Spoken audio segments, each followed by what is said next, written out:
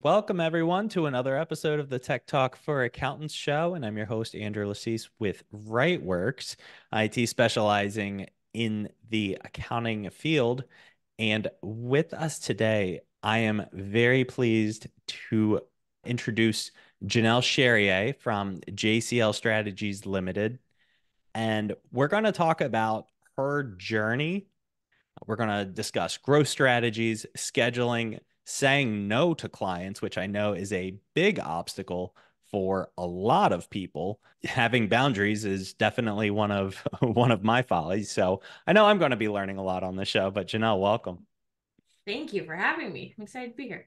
So tell me a little bit about your sort of your journey. Like, where did you start and how did you get to where you are now? Yeah. So I did sales for the longest time, like commission sales. And then I got really tired of dealing with people in that capacity because it was just overwhelming and tiring.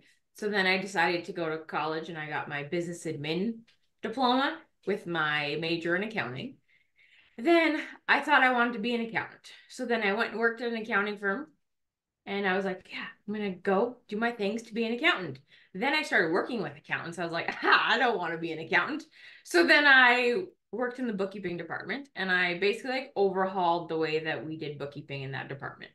And then I decided that instead of working for somebody else, I could probably do this on my own since I was the one basically running the show there.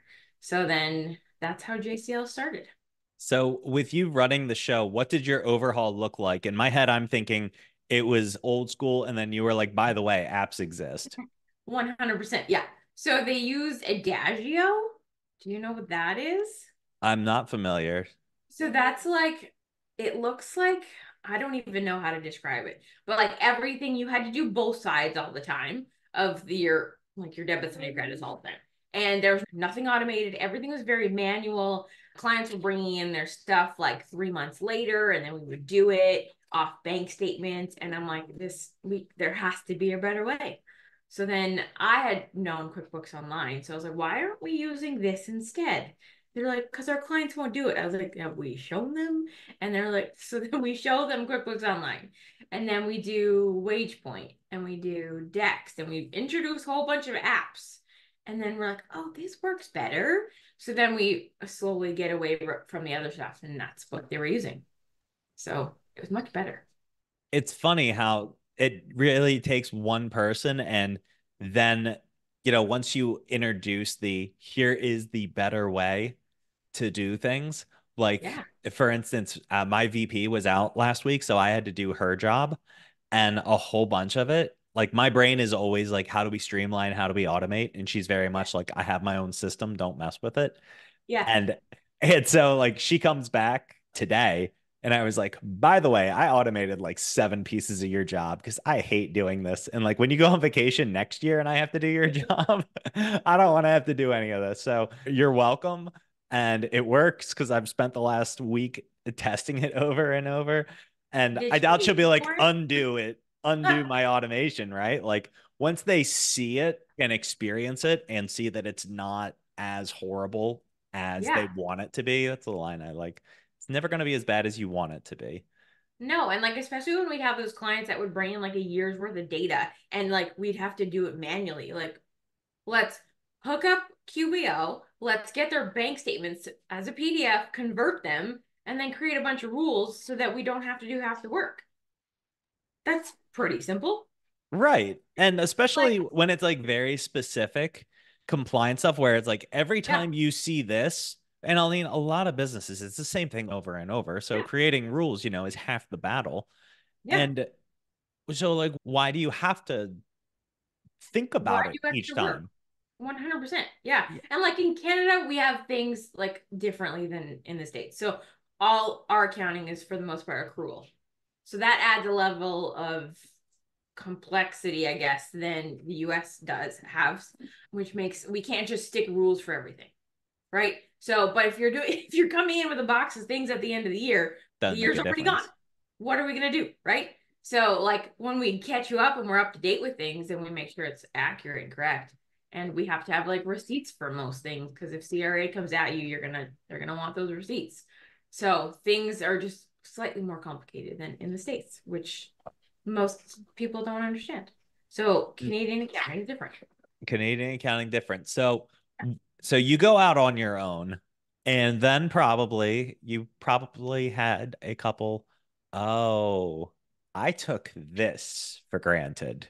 Like for me, sales and marketing, it was like I'm really good Yeah. at tech, and then it was like, oh, I can't do any work If I without don't like know. you had experience in sales. I was just Yeah. like some guy that was like, oh, I thought fixing computers was enough.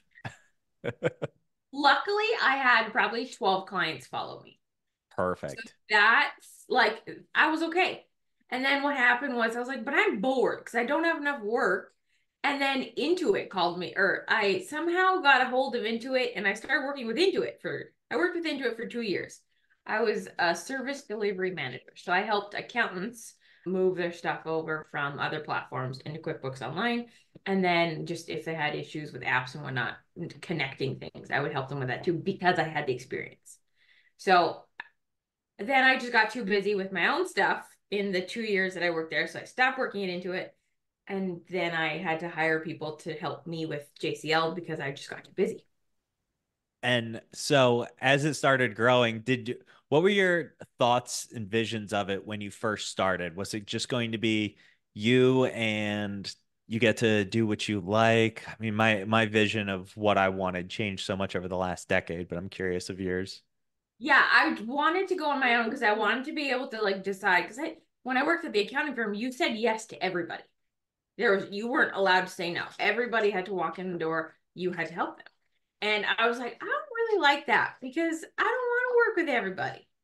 Like, just like if they're like, I don't want to use QuickBooks Online, we still had to help them. And I'm like, no, I'm really good with QuickBooks, and that's what we're going to use. If you don't want to use it, then I'm not the person for you. Not everyone is going to work well together, and that's okay. There's other people for that. So, my biggest thing was I wanted to be in charge of who I wanted to work with and how I wanted to work with them. And when you don't have to jump in every single direction and you can hone in, like you get better at what you do. And the Absolutely. deeper you dive, the more you learn more and more about what you're doing. And I'm sure, like in the last 365 days, you have maybe learned something that you hadn't known prior. Yeah. Yeah, you learn stuff because those are your dedicated tools. You're going to learn how to use them better every single day because Yeah, you're in it. Whereas, right. like, if you're using like 17 different platforms, that's excessive. But, like, let's say four, you still have that's still a lot to have to learn. You can't master that all. No, well, anyways. Right. And most people are going to be on one of the platforms anyway, just Yeah. the way that 80/20 dictates it. And, Mhm. when we started niching into the accounting world and then started realizing that it is a even more broad world, like in retrospect, I probably wouldn't have called it tech for accountants. It probably would have been like tech for bookkeepers or like a different, like a tech for tax pros or something, or like two different departments Yeah. because they are so different. And then there's different types under each subcategory. So, like, the Absolutely. more you learn, the more valuable you become.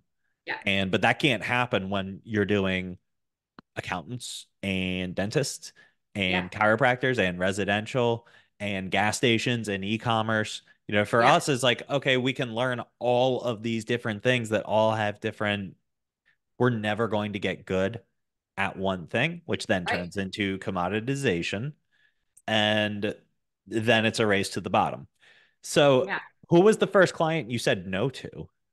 It was some like random industry that like I didn't know anything about and I didn't have any other clients on. So I was just like, the other part of having like random things all the time is that I have to train my staff to do it. And Right. if they don't have any, like, we're gonna do it like we do so and so.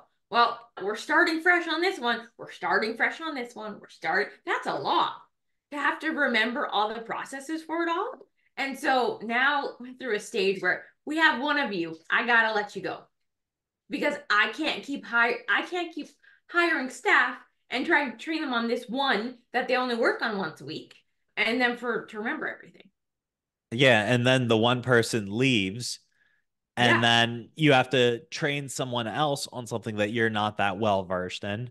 Exactly. And there isn't an easy line of communication for other people that have expertise within it. So you're spending all this time on something that, they're not compensating you extra for not knowing how to Yeah. do your job as well as Yep. someone else could. So Yeah. being able to see the big picture where it's not like, oh, well, but I lose a client.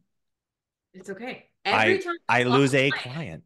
yeah, another door opens. There's always going to be someone else that needs bookkeeping. Always. You just got to find the right people that work with you. That's like I had one the other day. They're like, this remember, we're in January. Now, I don't do taxes, but January to March is still my busiest time of year because of all the December year ends I have. And I had someone reach out and be like, I would like you to do my bookkeeping. Everything from 2023 is in a shoebox, ready to go. And I'm like, no, I cannot take you because I don't take cleanups in January because that's not fair to my other clients because I want to focus on them and get their stuff done because we've been doing it all year long. I can't just put someone else on pause to help you because you didn't do anything all year. So reach back out in March if you want, and we can look at it then. But I am not doing this for you. So having those boundaries, do you have them just sort of in your head, or is it like a documented, hard and fast In my feeling? head, there's still a lot of things in my head that we need to get on paper because we're trying to find ourselves an accounting manager so that they can oversee bookkeeping and make sure everything works together. And I want that person to be able to take on some of this role also. But that means that things need to get out of my head and on paper. But well, we're working on it, but there's a lot of things in my head. You know what the great thing though about putting it on paper is once it's I know. there I and know. like, then the question is like, will you be at your company longer than they will? Because Yes. it's kind of naive to think that one person will be with you forever. Like my VP's been with me for like 8 years. So Yeah. like she knows how to do everything.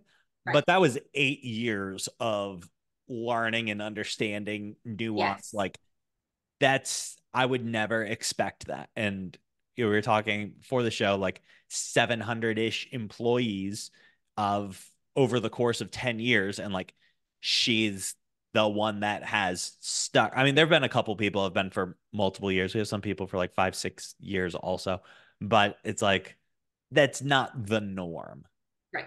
Absolutely. somewhere. Yeah. So having it on paper, if we had to replace somebody, having the Yeah. processes, procedures of here's the document. And even if it's not current or up to date, you still have a framework to go Yes. off of. And so getting it out of your head onto paper, it also helps you kind of declutter because in your head it's just like, oh, like this and that. And then it's like you write it on paper and it's like, these two things are opposite of each. I know. I had an admin assistant, and then when she left, and then we had to add another one, and so now she's going through all the processes that the other one went through, but we have it all written down. So I don't have to teach all the things over again. It's just written down. So now, as I'm doing things that I know I'm going to want someone else to do, I'm writing it down. So it's written, but it's still a process to have to get there, right?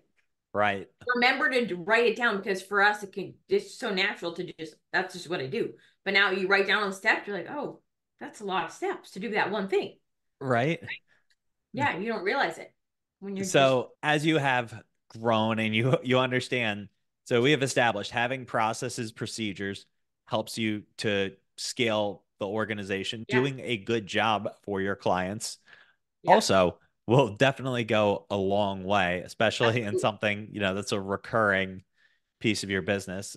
You have the yeah. processes, procedures, do it over and over. And like the first person, it's like, okay, yeah, just watch me forever. And through osmosis, you'll You'll figure it learn. out Yeah, eventually. Right. And then it's like, I can't keep doing that. Like we had to hire like 5 salespeople last year. And after I trained the first one, or no, the second one. So I trained the first one. And then the yeah, second one comes in and it was like, I'm doing the same thing I did with the right. other person. So it was like, and we had it written out, but it was like for the way that we used to do things. And so it was like, I'm just going to record because we're a remote team. So we do it Yeah, like you and I are on Zoom right now. So I yeah, just recorded it and then cut it up, edited, and you could watch it on like 2x speed. So someone could get pretty much the same information that someone else got, just me saying, this is what I do, this is what I Yeah, do, this is what I do. But you condense it, make it faster, and cut out the, oh wait, no, never mind. You get totally. things Yeah, streamlined yeah, and better. So as you grow the company, what are some of the other lessons that you've learned or pieces that you've put in place? So we're learning to say no to clients, have your way of doing things, getting it documented so that yeah, other people can do your way, so that you yeah. get to do more high value things. What are some of the other things that you've come across? The other thing that we found really helpful is having clients on certain days of the week. So we work on client Y every single Monday. So that client knows that they need to have all their stuff submitted for the week on Monday because that's when we're working on it. And if they don't, then their stuff, they can't pull any reports to see how they're doing for the week. So that's a huge thing. And then that also helps us with capacity. We can figure out, okay, we can put like a couple more people on these days. It's just super helpful. And everyone knows this gets done on Monday. This gets done on Tuesday. The clients know, we know it's not a guessing game of, oh, when are we going to work on whoever? No, Mondays. We get an email, we put it as a task, and then we know to work on that on Monday. Simple enough. But again, we're coming to processes and procedures, whereas a lot of people just sort of fly by the seat of their pants, Yeah. live in their inbox, which I've been guilty of for a super long time Yeah. until I did like a, I don't know if experiment's the right word, but I just retroactively looked at all the emails in my inbox and how many things in a month were mission critical, needed a less than 2 hour response. And I set the threshold of there, it would be a $10,000 consequence if we did not get it Yeah. within the 2 hours of an email being sent. So, not like I called you 3 times and you didn't pick up, but Yeah. just email. And it never happened. There Right. was not one mission critical thing that could not have waited 24 hours. There were a couple things that was like, okay, it's good that I got this now. I could forward it appropriately. There were a handful of things. I set up a bunch of filters and rules. And, Yeah. but if you don't reflect on what's actually going on and you just sort of, the inbox, I think, is one of the biggest enemies for productivity because something I pops know. up. It's like, ooh, I what know. is I, this? I turned off my notifications off my inbox. Smart. So like I don't have it on my screen. I don't have it come up on my phone. I don't have notifications for my email at all. I generally check it like 3 times a day and that's it. And I'll work at night because that's when like the dogs are quiet, everyone's quiet. So I'll work at night, but I don't send out emails at night. I'll auto schedule it for the next morning. Yeah, that's the move because otherwise people are expecting, hey, Right? last time you sent me an 11 p.m. email. Yeah. It's like, oh, And like I have a hard cutoff for everything for like our staff. It's like we don't send out emails after 4. We don't send them out before 9. Our office hours are 9 to 4. That's when we send emails. Anything else we can send later. also, you open up not only not having those boundaries, but if someone sends it at, say, 5 o'clock and Yep. nobody's following their inbox, then the person on the other side is like, what, you just sent this to me? I replied right back, and then you don't reply Exactly. until. Yep.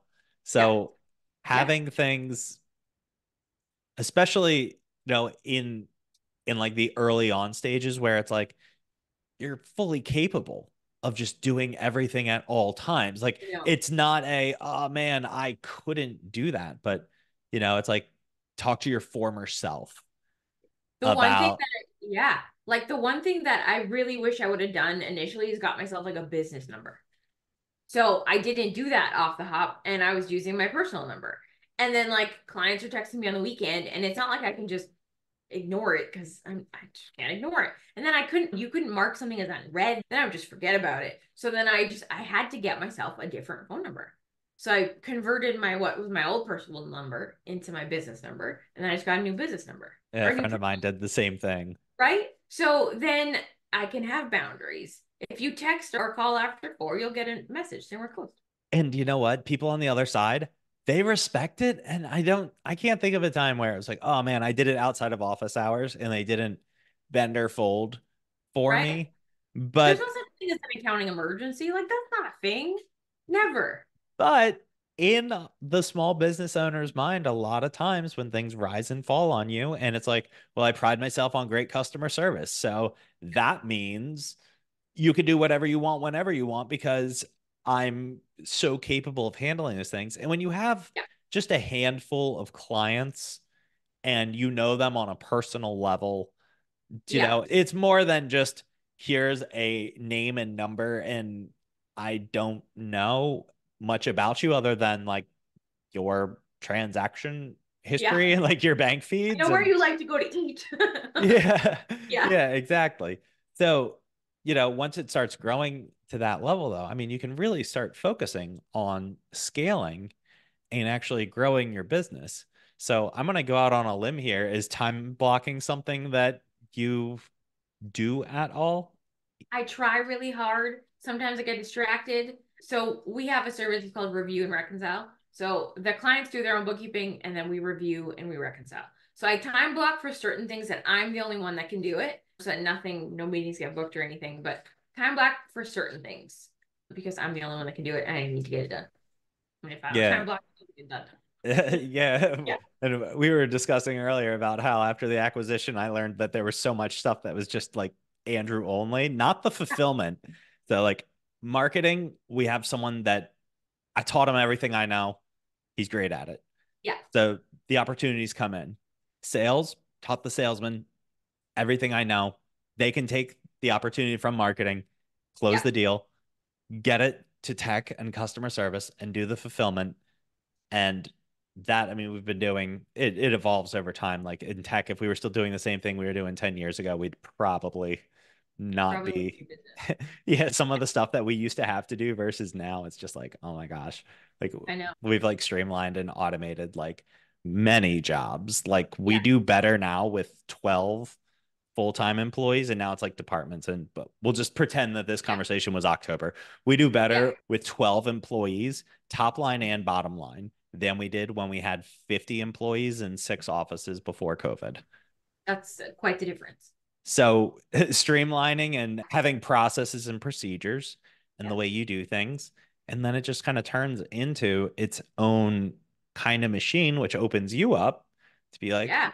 hey, I can do stuff that I feel Right. like doing and not Yeah. hate my life, which I think every small business owner, if you're doing it right, They has have to to do hit that. the I hate my life, something has I to know. change moment. Yeah. Yeah. I've kind of gotten there. I don't do much bookkeeping anymore. I do a lot of cleanups though, because I really like doing that. I like making things from taking things from like disaster to make it really pretty.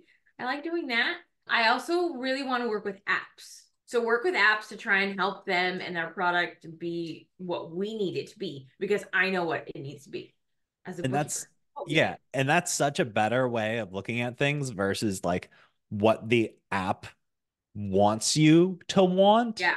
and Yeah. dig into it. And that was definitely something that we learned along the way where our tech stack used to be here's all the great bells and whistles. And once you learn it, you Yeah. will love it. And then our Right. clients kept saying, I don't want to learn it.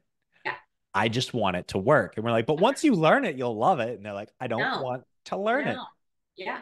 Listen to the client. And then, now part of our process, it's like, and the great thing is you don't have to learn anything. And they're like, oh, thank God. Yeah. Right. Yeah. Because we understand what they actually want versus, if I'm talking to a tech person where it's like, we got all the bells and whistles and it's like, which bells and whistles you got? Yeah. Tell me more. But Yeah. then I just want something that works. So Right. I want to work with apps so that when they come out with stuff, it's like, yeah, that's actually what we want. I don't need some pretty thing that I can change the font. I need to know that this works in the way I need it to work. And with being in Canada, it just adds our taxes apparently are the end of the world for app people. So let's just make sure it works properly. So, like, how do we make sure that we're good in Canada? How you make sure you're good in Canada. Yeah. So, on very high level things, Yeah. what you need to do is, especially for when you're dealing with other customers' bank feeds, Hmm. you want to make sure that all of the apps that you're using, since most people are doing cloud-based SaaS, you want to make sure that everything has a two-factor authentication on it because what most people do is everyone knows I need a long password, I need it to be unique, and I need to have a bunch of characters and stuff. And it's like, but I prefer the password Janelle123. And it's like, you need a character, Janelle123 exclamation mark. Yeah. Got it. So what people end up doing is they use the same password on QuickBooks as they do on the Justin Bieber fan site. And then the Justin Bieber fan site gets hacked, and the hackers have Janelle123 exclamation mark. And if there isn't two-factor authentication, none of it's really your fault except for you used the same password in two different spots. But even if you did, if there's two-factor authentication on it, Yeah. you're stopping that threat from getting in. Another thing that people they really take for granted, but they don't, it doesn't click until it's too late, is that everyone, you should be having different unique passwords. There's tons of password managers out there. You should use it, have unique passwords, but especially on your email inbox, which a lot of people, that's my email where you're going to see what I'm doing with my clients. No. But if your bank is connected to your inbox and you go to the bank and say, forgot password, and they have access to your email, well, now you can Yeah. reset it right there. Okay.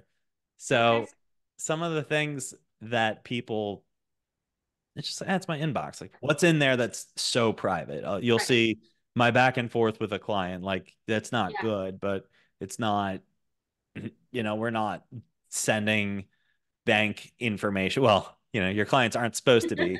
sending it their email, but we all know how like a portal Yes. is really just so you can check the box saying that you have a portal, and then people are like, It's I silly. love that you have a portal. Here's what I'm gonna do. I'm gonna take Exactly. a picture of my documents and send it to you in Facebook Messenger, and Yes. then you could just figure it out. Yeah. You can figure out where you want that, how you want that. Yeah. But here's the information. Yeah. Yeah, exactly. And so those are two big and easy ones. And then there's a whole lot of security software. Security awareness training is another thing that I think is really just kind of overlooked. And this is coming from someone that runs a cybersecurity company, right? Right. And like we have security awareness training for our employees who day in and day out get the nightmare. I clicked on a thing and Yeah. now everything's gone. And we don't do the training just so like a client isn't the first one that tells them about it. And they're like, oh, yeah, I heard about you getting screwed over by doing this. Yeah. But it's because things are happening and changing so fast. And especially now with AI, that's just opened up a whole other universe Yeah. of ways that they can get in. But just now they have like a really smart one that I've just recently started seeing is they send a QR code Mhm. in the email and it's like, I'll just use your phone to do it. And Right. so people, like they're less likely to have their guard up on a QR code. It's different than how they Yeah. usually do stuff. So Yeah. you send them to a phishing site through a QR code. And if they're not checking the URL, you're not going to be getting Chrome saying like this is a scam, Yeah. don't do it. So being aware that these things exist, really, I mean, you could have all the software in the world, but it's best the best way to prevent these things from happening is that someone sees a an email that looks peculiar. We see this Mhm. a lot during tax season where people will say, hey, I just moved into the area and I was in an accident. So like it's really hard for me to talk on the phone. So emails the best, but are you taking on new clients? And then you say, well, sure I am. I need your tax documents from the last couple of years. Sure, here you go.